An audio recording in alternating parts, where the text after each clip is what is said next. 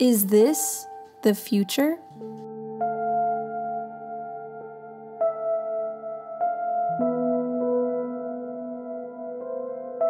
Stellina is a revolutionary astrophotography instrument that fits in a backpack and can take beautiful photos of deep sky objects using an app on your mobile device. It only takes a few minutes to set up and does not have to be polar aligned. In this review, we will tell you everything you need to know about this jaw-dropping product and see if it is worth the jaw-dropping price.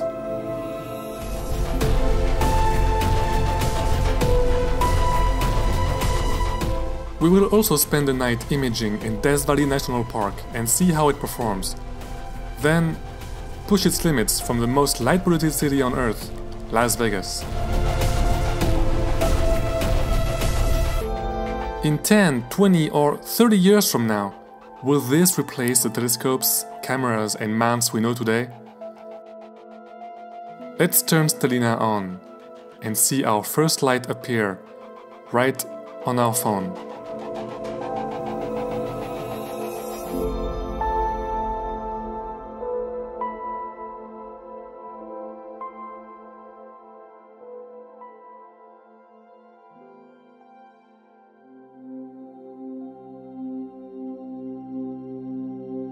Stellina was designed and built by French startup company JVNA.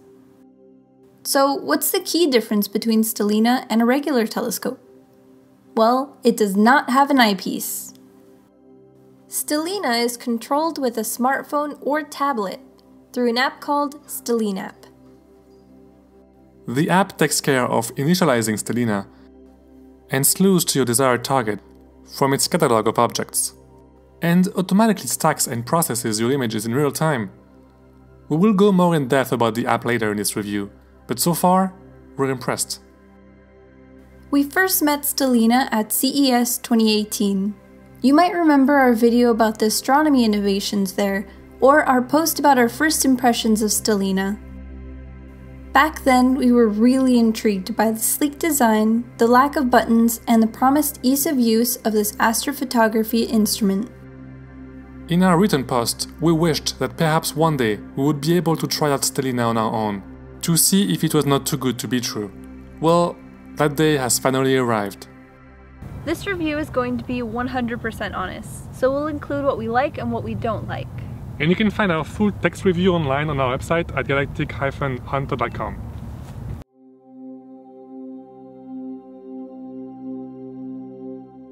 Stellina and its accessory parts are shipped in one big box.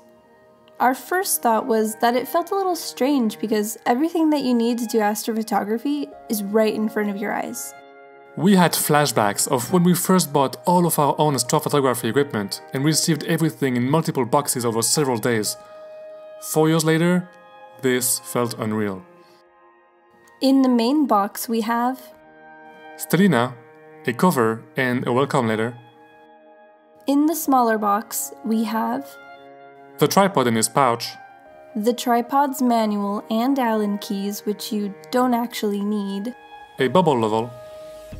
2 batteries, And 6 lens cleaners. The tripod that comes with Stellina is a Gitzo Series 3 systematic tripod. It is made of carbon fiber and aluminum and feels extremely sturdy. It weighs 4.25 pounds and can support a payload of 55 pounds. The legs can be extended and can be set up in several different ways. As for the bubble level, it screws in at the bottom of Stellina and can be left there even when carried around. Stellina comes with 2 small power bank batteries that fit perfectly inside of the telescope's battery compartment. Realistically, you can use any battery of your choice, as long as it is an external battery with a USB Type-C connector. If imaging from your backyard, you could even plug it directly into the wall outlet by using an external power adapter. The 2 batteries that come with Stellina will last 5 hours each. When not in use, these batteries also have a cool little feature that can be helpful when packing up after a long night. They have their own flashlight built into them. So, how do you carry Stellina around? We use a backpack made specifically for carrying Stellina, which should be available on Vaonis's website sometime soon. If you don't really want to spend extra money on a backpack, no problem. You can actually carry around Stellina in the box that it came in.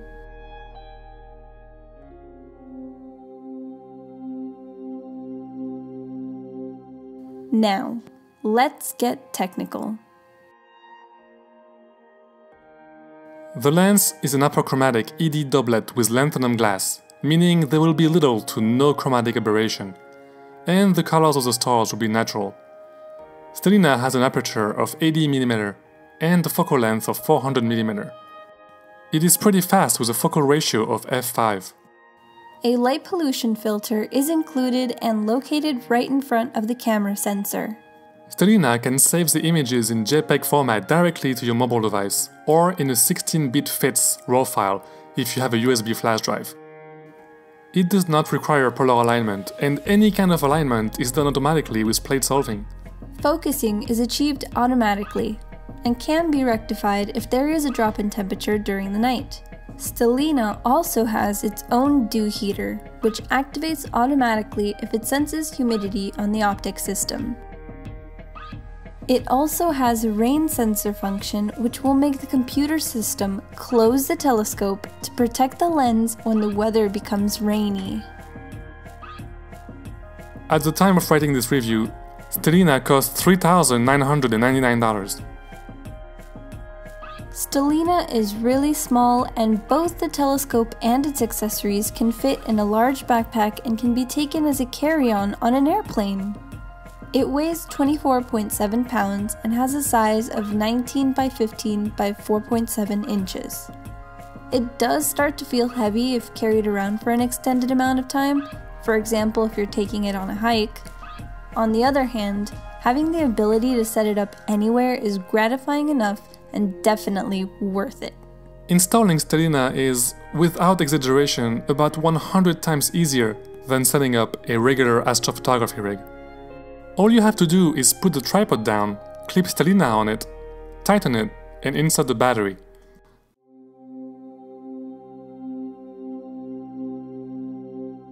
Stellina doesn't have an eyepiece, so everything happens on your phone with an app called Stellinapp.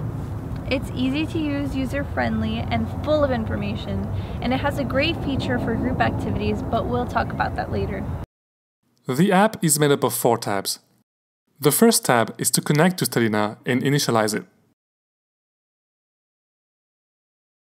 The second tab is the catalog. This tab lists all objects currently available in Stellina's computer. You do not have to power Stellina on to browse the catalog, which is useful when you want to plan out your night beforehand. You may see colored dots on each object. These will tell you what target the app recommends at the present time or if you should wait to image it. The third tab is the imaging tab. This is where the live stacking happens and where you will see your astrophotography come to life. The last tab is the profile tab. Here you will see your bookmarks, if you have any, and a list of all your previous observations made with Stellina. You will also find the settings where you can activate night mode, read the frequently asked questions, or log out. So a little bit more about that group activity, whether you're with family or educational purposes or astronomy outreach, you can have up to 20 people connect to Stellina and see a live view from your personal device as long as you've downloaded the app. So anyone can view the image in live as it's happening. So whoever is the leader of the group can give control to any member to control Stellina, which is really great. So they can screw the scope themselves and pick a target, and everyone will be able to see it at the same time. So it's really cool, and I think it's really great for learning astronomy and learning how to pick targets in the sky if you're with kids, for example, and stuff. So it's really great. We are now going to use Stellina from 2 very different Bortle zones. How will Stellina perform under these 2 different skies? Let's find out. Okay, so we're on the way now to Death Valley, so we can really try Stellina in a dark location. So we'll see how it goes. We're now driving into the desert. Woo! So there's nothing really incredible and amazing except for, I guess, the landscape, and I'm from here so I can appreciate, the landscape. It's a lot of just nothingness out here. It's pretty cool. So a super fun fact, we are now driving by the prison north of Las Vegas. We just passed a sign that said hitchhiking was prohibited, so 10 out of 10 would not recommend picking up hitchhikers in this area. Most likely they will be from this prison. Tonight is a new moon, and we just arrived at one of the darkest locations in America, Death Valley. We checked in at our hotel and started to get familiar with the landscape.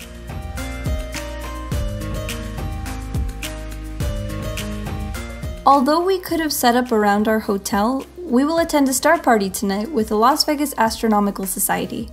It is held in a blue zone, but the lights will be off, so it will be very close to Portal 1. After an extra 40 minutes drive, we crossed the state border and were officially in Death Valley.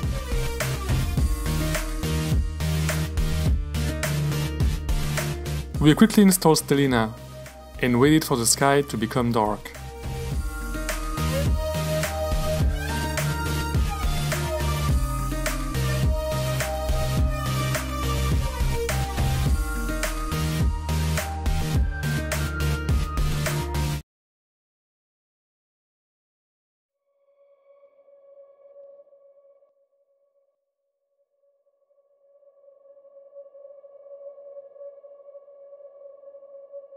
How does Stellina work?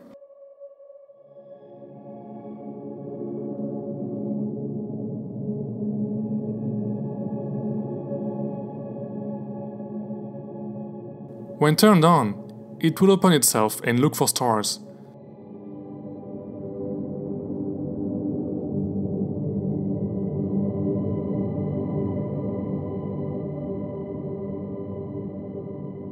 Using plate solving, it will know exactly where it is and will not need any further alignment.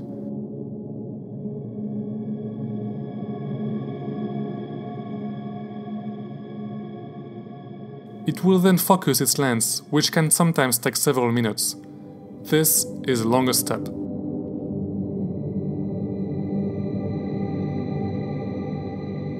Then you're in control. We decided to first photograph the Dumbbell Nebula, M27.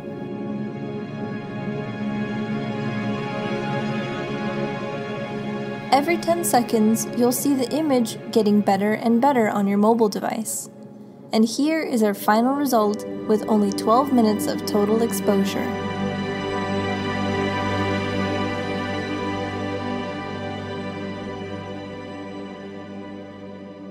We also imaged the Pac-Man Nebula, this time for 30 minutes. Although not jaw-dropping, it is still impressive, as this target is better captured with narrowband HA and O3 filters. You can spot the dark dust lane as well as the cluster within. Lastly, we imaged the Orion Nebula for a total of 10 minutes. Needless to say, it looks absolutely fantastic. You can see some of the outer gas, which is much fainter than the gas around the core. M43 is also clearly visible on the left side of M42.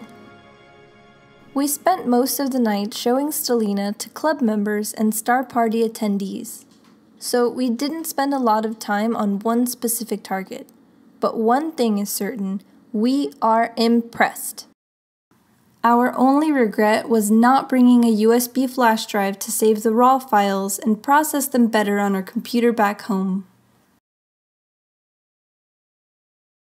A few days later, we decided to try out Stellina from a very light polluted area, the Las Vegas Strip. What better obstacle for Stellina to be tested in than the City of Lights? Can we push it to the limit? So I am here on the strip with Stellina, so we're going to try see if we can capture a nebula from here. But it's really bright here, I can see 0 stars in the sky. I think I see Vega over there. That's pretty much it, I don't see any stars, just 1 or 2 stars. So I'm really afraid it won't work, so we'll try and see if it works. But it's kind of scary, I don't know. So let's set it up and we'll see. Dahlia wasn't available that night, but I met with a Galactic Hunter subscriber, Avo, who was kind enough to help me record some of these shots. We set up Stellina on top of a parking lot on the Las Vegas Strip and turned it on. Not going to lie, I actually wasn't sure if it would even be able to find a star to calibrate to. I mean, we were deep in light pollution there. Nice. What should we do from this trip? M27, I guess, to compare with Death Valley, I guess? Yeah. So let's do M27. It's going too slow to it. Happy and excited to be able to start imaging, a security guard came to tell us we had to leave because we were doing some extremely illegal stuff. Just kidding, she was actually really nice, but we promised her we would be gone in 15 minutes if she didn't kick us out. Stellina is equipped with a city light suppression filter. We were very impressed when the first frame showed up on our phone. Here's what we got, first shot. I mean, it's very noisy, but it's there. Well, you got that right now? 10 seconds, dude. What? It's very, very noisy, but it's there. You can see the dumbbell. The image was very noisy, but got better and better every 10 seconds, and it was really amazing to watch. So this was the first shot. Pretty impressive already. And after 39 stacks, so 6 minutes and 30 seconds, we have this shot right here, which you cannot really see in the camera, but it's really impressive.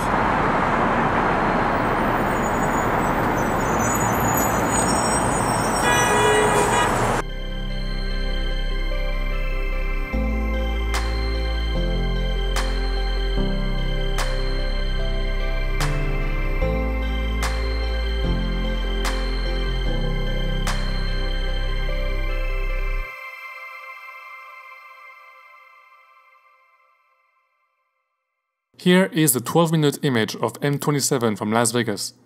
Sadly, we did not have time to try another target. As we promised the security guard we would be gone within 15 minutes. But we successfully proved that Stellina can be used even from extremely light polluted areas. Now it is time for it to take a well-deserved rest.